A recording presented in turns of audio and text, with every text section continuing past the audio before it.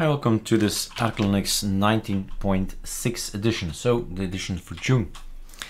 I've just made an upload to all people concerned, so all social media and Discord, that we are ahead of schedule. We can beta test, or you can beta test the 1906 edition, so the June edition starting from today. 28 ISOs have been built, and I have a surprise that's number 29, and that's what the topic is all about. There seems to be one more. So why 28? Let's count. We have 13 desktops in full and in minimal. Those are the ArcoLinuxB, that's 26. And then we have ArcoLinux and ArcoLinuxD. So that's 28. So there's one more, 29. If you follow the link here, then you'll find the place to be. So on-seat host on our ArcoLinux data center in AAG, meaning that's the ArcoLinux auditing group. So this is the ISOs for people to test before we release them officially. It's gonna be on here, and if people have time to test it out and tell us on Discord, everything's okay, Eric, everything installed fine, thumbs up, then we know. And if it's not, then please tell us, because that's the reason why we put it online, so we can beta test it before it releases. So everything is on here, a lot of files, and there's just one more, something strange that's called ArcoLinuxB Xfce Bare.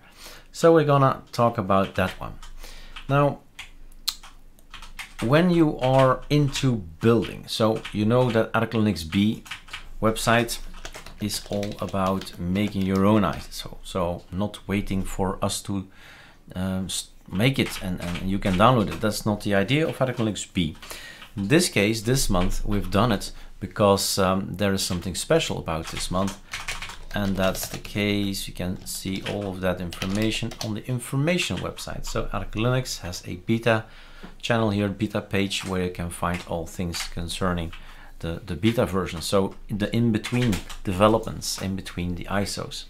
So you can see what's going on, and one of the things that we've done is implement the newest version of Calamares, and it's quite changed, really. We can also now, for instance, encrypt the hard disk with a password. I've made a tutorial about that already. So here is the information, the technical information from the guys from Calamares. So if you're thinking this is us, no, it's in a separate project altogether, but we endorse it, we help them, we put issues on them so things get better.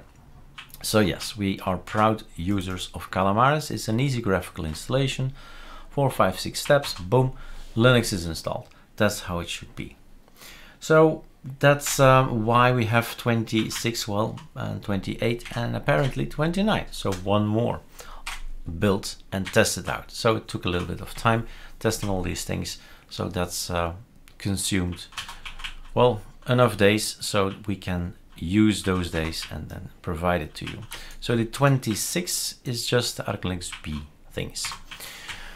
Okay, so we have ArcoLinuxB online. Now, if you are really into building things, and I've made that point to somebody on Facebook, says, hey Eric, is it possible that we get all the ArcoLinuxB stuff just in one go? Because the ArcoLinuxB scripts are on GitHub, right? So you GitHub ArcoLinuxB this thing, and you get all the scripts. Now you can do it one by one and say, I'm gonna install that one, clone, git clone, etc.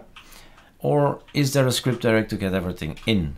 And you'll see the thing we're talking about is the bare one, and it's the definition of bare is, well, barren and wasteland, and I mean it's minimal, even more minimal than a minimal. So it's really stripped, and it's, I don't know, around 850 if I remember correctly, because it has been already a while ago that we have developed it, April the 3rd, and we've just kept it quiet.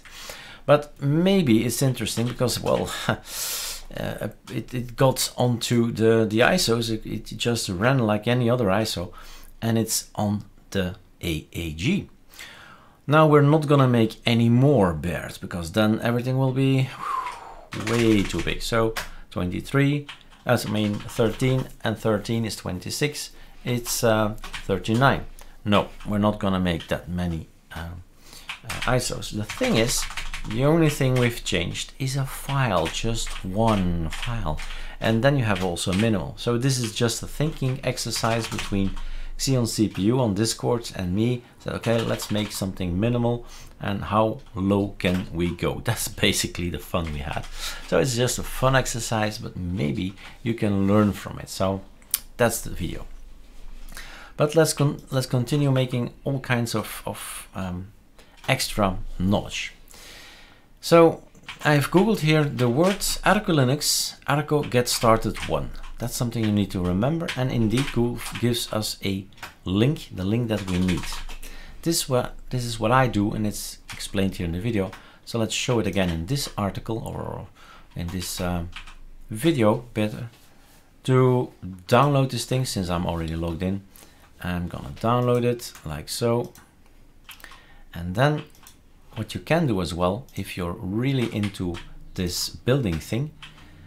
Okay, so I've made a tutorial about Antergos, how to move from Antergos to ArcoLinux. That can go like this. Extract here. So anybody can get this link. This is just a public link. And what's in here is an ArcoLinuxB folder with this little script. Update ArcoLinuxB gits. Update means get it. So if you say, yes, I actually like to have this. So you, well, don't copy paste everything probably. You're just gonna copy paste this one, but I'm gonna take everything.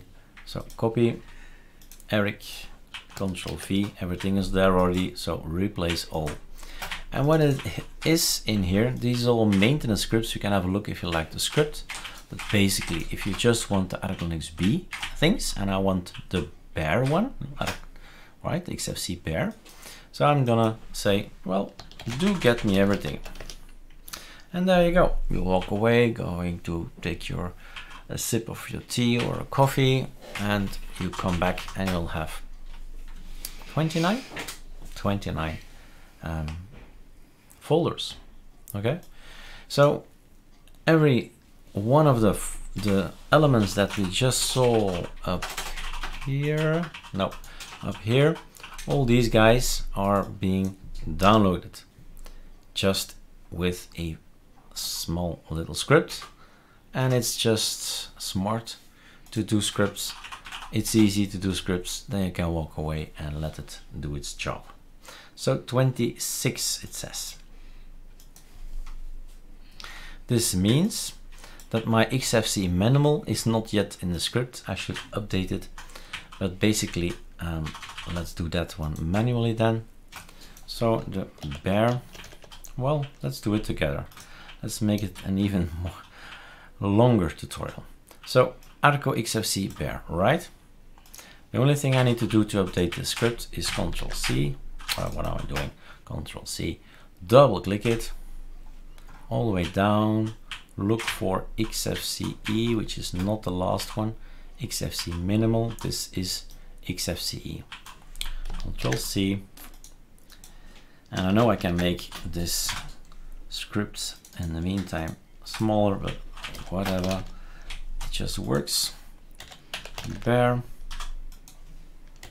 That's it. Save. Now I should recheck. Check and check. Okay, save. So I need to update my script later on, but when I rerun it now, it's gonna skip everything because everything is already there, already up to date, great. But there is one new guy you don't know yet. And there is my Xfce Bare. So we have 27 plus the 2 ArcoLinux and ArcoLinuxD is 29.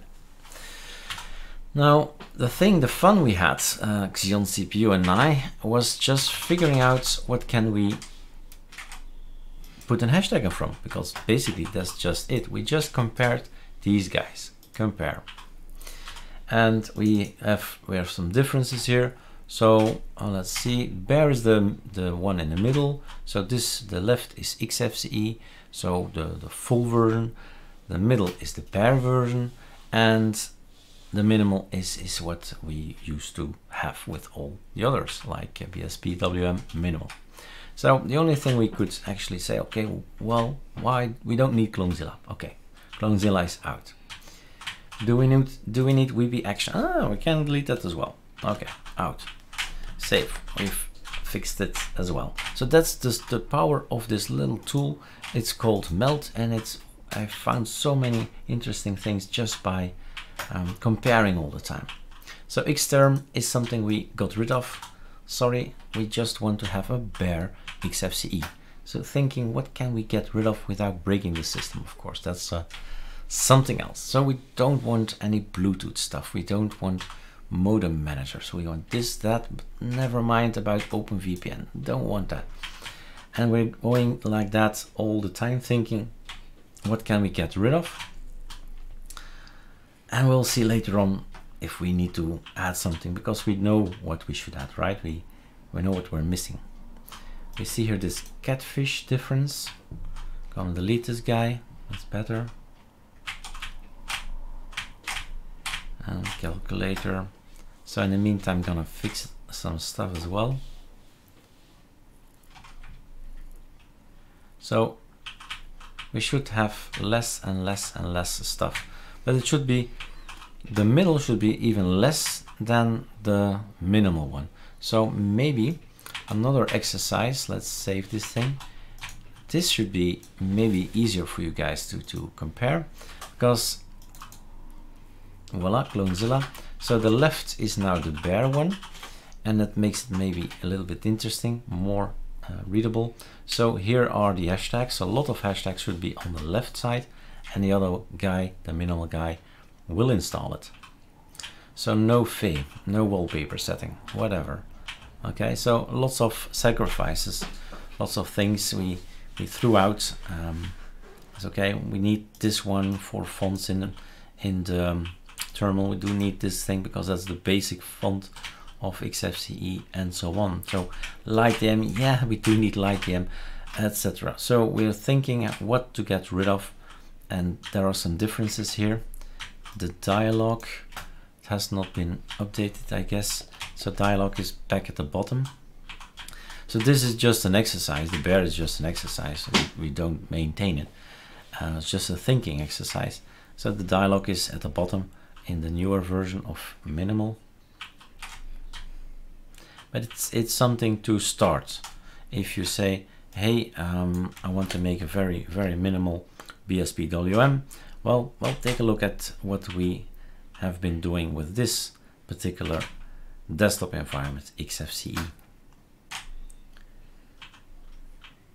So here we see something lib indicator, JTK3, which is not included there. Gonna type it over here. So it's the same, whoops, don't need it, but I need to have the same line. That's out, that's not needed anymore. Horizon is out, so we just have yay. If yay breaks, we can't install anything from AUR. We don't have an alternative. Okay, such things we were thinking. Let's get rid of that package of ArcoLinux, that package, compared with the minimal one. So no conkeys, we don't want conkeys. And we're no faces, no fonts. Lots of things thrown overboard without breaking the system. And that's what we do.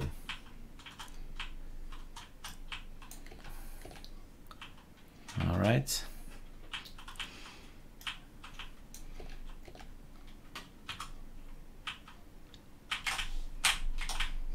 So this is okay, but basically it's just where it says, where you put it. The network manager is somewhere else defined. So it was double. And I think that's it. So that's an update already of this little well, package.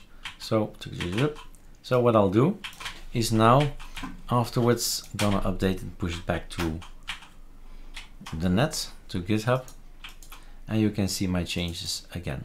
So you see it's just some text that is changed. So the same, you don't need to see what elements are the same, you just want to know what's the difference between 1 and 2.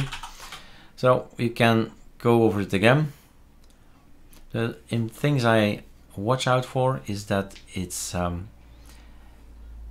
lines are straight. The blue line should go always horizontal. If there is a bump in the road in the design here, then something is missing or something is added, or well, the hashtag is obvious. So hashtags means it's not installed, and that's why it's blue.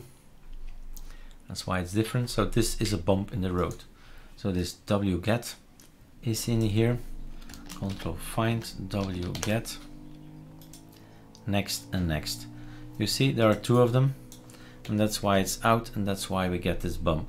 That's great that this just happened when I said it. So all the lines should be horizontal is the first check you should really watch out for. Hope I haven't skipped any. Like I said, it's not important. The thing is, it's a thinking exercise. You do the thinking afterwards and use it for other desktop environments. Okay, so this is Xfce Bare, and all I do is push it now back to the net. Let me think. I think I can do that like this. Okay, I can, but let me pause the video here. All right, these guys have been pushed to the net. It's just this one that changed. The other ones were still the same, but I'll check it anyway. So this guy has 9 commits. When I reload it, it's going to say 10 commits during video changes. So what did we change? We set the hashtag before this guy. We said catfish is out, dialog is out, we get is done, gone, xf burn is gone, lib indicator has been added, but it's not applicable. It will not be applied with the hashtag in front of it. We've added this guy, but hashtag is in front, so will not work. This, that, and it's obvious that that's the way how you should do it on your own GitHub. So make your own ArcoLinux Xfce, I don't know what, give it a name, and start changing elements like we were just having fun and doing, thinking, okay, what can we get rid of, and make even smaller, the smallest possible ISO. But of course, you'll always see, if it becomes really your ISO, you'll see you'll run into issues. You'll have say, okay, I have to install this now, I have to install that now. Yeah, but it's also a learning experience. So, well, it's up to you to choose what you want to do. So anyway, we have now this ArcoLinux Bare thing, and why not include the very last step? So if you've decided to, well, decided what goes in this thing, the only thing you need to do is just open here the terminal, say run me number 30, and then everything kicks off. And let's stop the video at that point when everything is starting to download and install. So there you go, you have your own ArcoLinux Xfce Bare. Just make another one, Xfce BSP WM Bare, but don't ask us. The thing is, learn from this, compare, use meld, try, and try again, and you'll see at some point in time you say, whoa, this is power, this is freedom, I can do whatever I want, and you have your own ISO. It's on your USB, you can pop it in anytime you see fit, and update it, because it's still a rolling release. There's no need to reinstall all the time. Only when you say, now I've been experimenting too much, it's broken, I got it really broken, so you put in your USB and you go ahead again. All right, one last thing maybe. Let me remind you, if after a clean install, I always do an ArcoLinux Nemesis. So I suppose when you have a Xfce Bare like this, then you have to run your, well, scripts later on. So probably something equivalent, similar to what I do with ArcoLinux Nemesis. All right, enjoy the learning experience. It's fun to do. It's awesome and fast Arch Linux / ArcoLinux. So that's why we are building upon it. All right, enjoy.